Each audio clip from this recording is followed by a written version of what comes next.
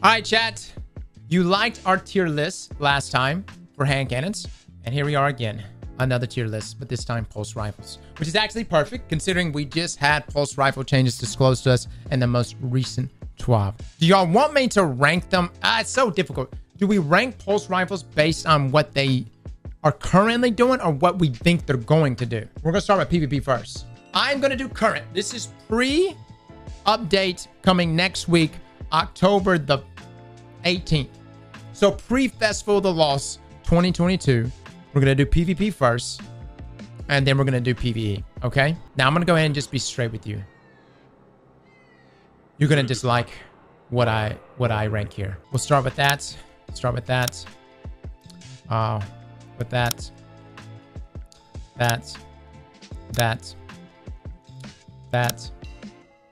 That. Oh, I know it. You're like, dude, what the... That.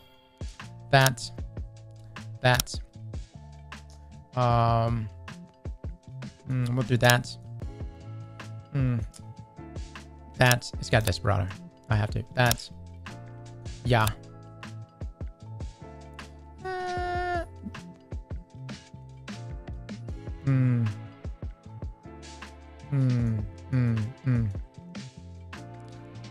I'll put it right there. Actually, really good. That. That. And I'm throwing a lot in the S tier category. Actually, B tier. That. God dog, too much shit in the S tier column. Honestly, no, it's not meta. Insidious at S? Yeah, Insidious, fantastic. Well, I could put it at A tier, but I think it's the best aggressive, without a doubt. Smite in it? Yo, Cross, you're bugging. Bruh! These are fantastic pulse rifles. What are you talking about? Right now, what do you mean? Damn. Yesteryear is way better than Smite. What? Okay. But you can get a craftable version of it. Dude, your list is so... What would you do? You do you.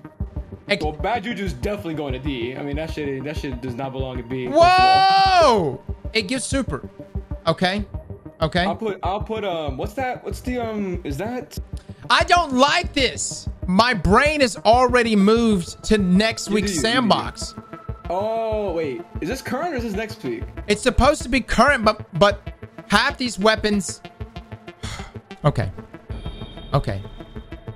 Chat, You do. I want to rank this the way I am looking at next week's sandbox, okay? I know we have current, but in my brain, I'm already in next week. Now leave me the fuck alone.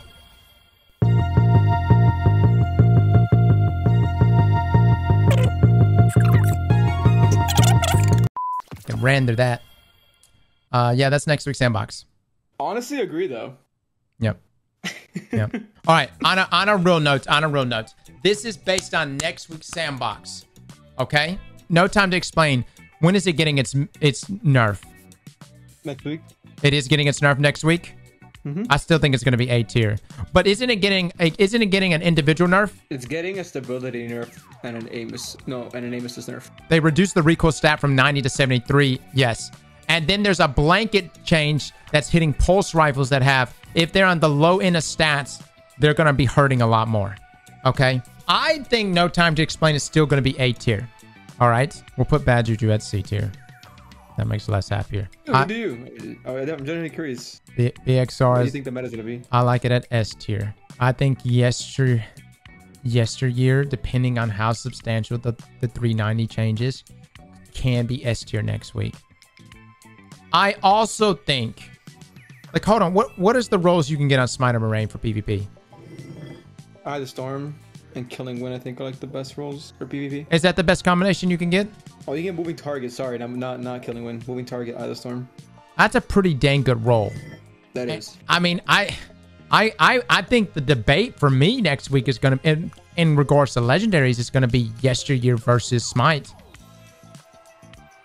Yeah, legal action, guys. I mean, that's just not doing it for me. Darkest Before. Time War Spire. Isn't there a range nerf coming to rapid fires, chat? Oh, that seems so strange. Oh, I don't even know. I don't even know. I think Darkest Before is such a good pulse rifle. However, Time War Spire has zoom. Yeah, but it has zoom. It has range. Horus Lease A tier. Peace of Mind A tier. Ah, here we go. Just a damage fall off scale. Okay. 16 to 15. All right. So I still think Peace of Mind and Horus Lease are still going to be great. Primarily because Peace, you can get the craftable version. Horus Lease, you can get the adept version. Jurassic Green down there. Graviton Lance down there. Really? Yeah. Here's the thing, Cross. Jurassic Green is gonna get new roles next week, so it could get like perpetual motion, like, and some cracked shit. Yeah, but in comparison to Horus Lease and Peace, I just don't think they just don't think they can compete. Ranking these, I think it definitely comes in under Darkest Before and even Time Worn Spire. And the only reason why Time Worn Spire is B tier is because of its zoom. Cold Denial is actually one of the best feeling pulse rifles in the game. It just has really shite range, guys. That's really shite range. What is this? This isn't Nurgle. What is this pulse rifle, guys? Ogma. Okay. Ogma's a lightweight. Dude, YouTube audience is gonna be like, dude, what the freak? Why is Cross randomly looking at maid outfits? There's a sub goal going on. Refer to that. Okay. Yeah, I've got Ogma there. Syncopation. I'm gonna say, do we put Syncopation at S tier? That's gonna be the actual comparison to Smite because they're both craftable. It's craftable. It feels good. It's a Suros synergy weapon. You can roll moving targets and head seeker on it. But head seeker's not getting its buff next week though. No, it's next season that head seeker's getting its buff. Okay. Syncopation can roll rangefinder. This is a tough one. I think moving target head seeker craftable for Syncopation is going to be fantastic. And next season it will be S tier. Next season it will be S tier. Premonition. I want to love it. I really do. Because I love it, I should put it at B tier. Okay, what y'all say?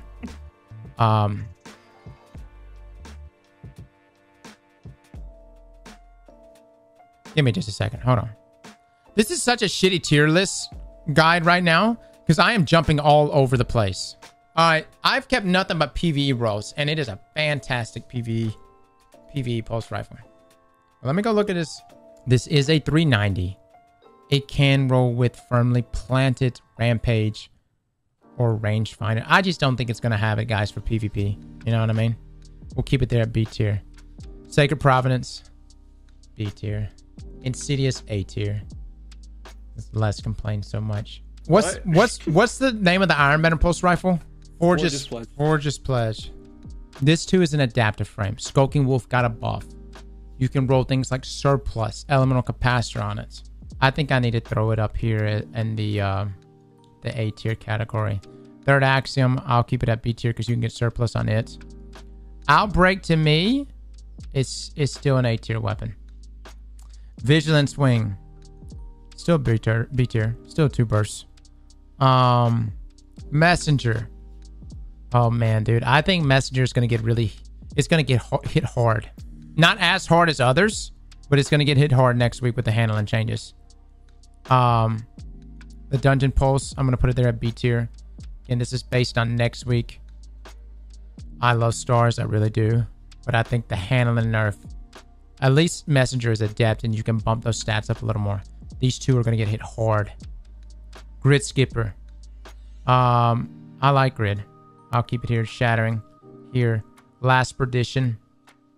Well, here's the thing. Depending on how much of a buff 390s are really, really feeling next week, how good they feel. One thing Last Perdition has over all the other pulse rifles. Over Smite, Yesteryear, all of them, is that it has scopes. Keep that in mind, guys. It can roll with scopes. It can affect that zoom. It's got a hell of a lot of reach. Guys, that's our PvP list. This is Aztecross. I don't care. What's that bottom pulse at D tier? What is that? That's the Europa one? Yeah, it's the Europa one. Is that a 450 or 390? I don't know. It's so shit that I don't even like. If there was an F tier, it would be there. Peace of Mind is A tier. Hey, listen, guys. We'll see next week. We'll see next week. You know, I could be wrong. Maybe Rapids won't get hit as hard by the nerf. Maybe they won't. All right. And maybe, just maybe, Rapids actually will feel pretty damn good. But as far as what I've seen from the changes in the TWAB, all right, they have naturally less handling than other archetypes. Therefore, your pulse rifle is going to be feeling much slower. Now, by 2%. But still. And of course, the damage fall off by a meter. We'll just see how if 390s can overshadow Rapids or not. And if not, if Rapids don't feel any difference, if next week everything is we're just a trucking along, then yeah, the debate would be between Horus Lease or Peace of Mind. Which one of those goes to the S tier category? If I had to choose which one of these is the best, if I had to choose the best rapid fire pulse rifle to put in the S tier category, I would 100% not put Peace of Mind. I would put Horus Lease there. Okay.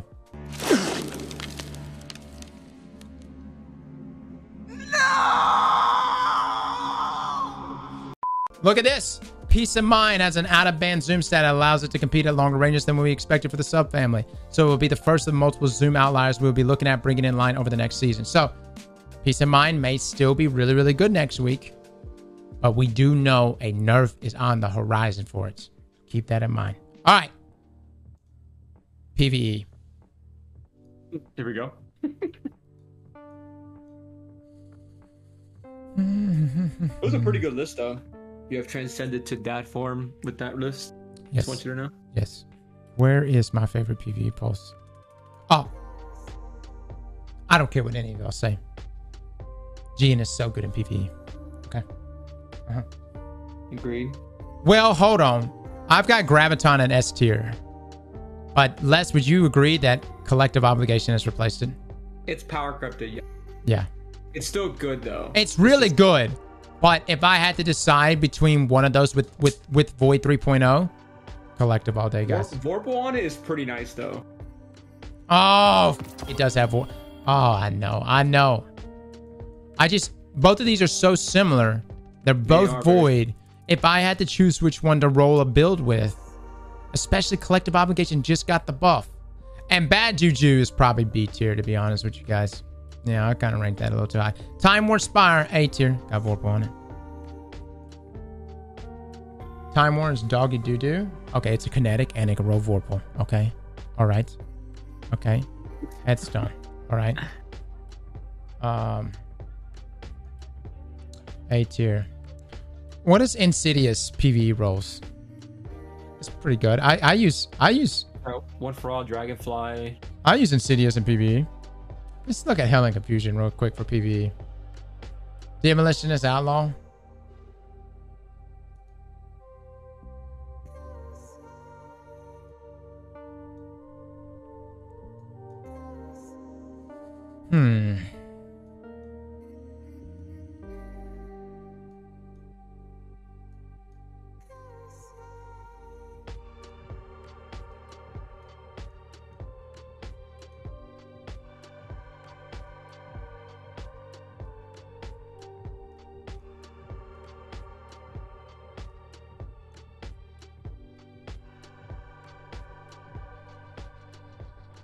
What is BXR's PvE rolls? Incandescent, Kill Clip. I gotta put it at S tier. Incandescent. It's an automatic win. Chat, do you understand how I go about doing things? Arc. Solar. Void. Kinetic. That's your S tier list. Everything else is as follows. It's fun. It's weird that you have Insidious at A and G and 7 at S. Disruption break. Yeah, but that's situational. It's a situation I find myself in a lot less. Yeah? How often is it anti-barrier pulse? Oh, that and arc shields. My With the Horde combo is fantastic with it. Insidious definitely better than the GN. Is this y'all's list? Huh? GN7 is not trash. You want to know how many kills I have with my GN7? Millions! I'm just saying. Where are you, The GN? last Lightblade video you made, you had Insidious on, and not GN. Yeah, but here's what's so f***ed up, Les. Here's what's so f***ed up. I don't even use my craftable Insidious. I use this Adept Insidious. Insidious though, what? Isn't that f***ed up? I have a craftable Insidious with enhanced perks. Yet I use my Adept Insidious. You're hopeless. Fine. I just want to... If it's anti-barrier pulse, GN7 is the best I pulse just want to point out, every time we have anti-barrier pulse rifle, GN7 with disruption break is fantastic. Oh, 100% agree with you. Fantastic. But okay, for the sake of just killing to kill, Insidious here. I will say though, the last time pulse rifles were anti-barrier was before Arbalest got anti-barrier rounds. So you're saying that we wouldn't take advantage of it? I don't think we would use GN7 as much as we say.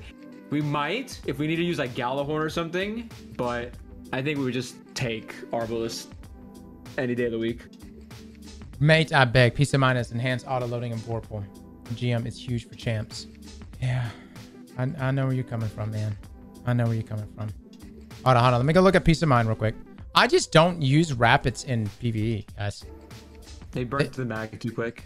They burn through the mag too quick. The reload is poor. Okay. Well, I will say this. I love land tank.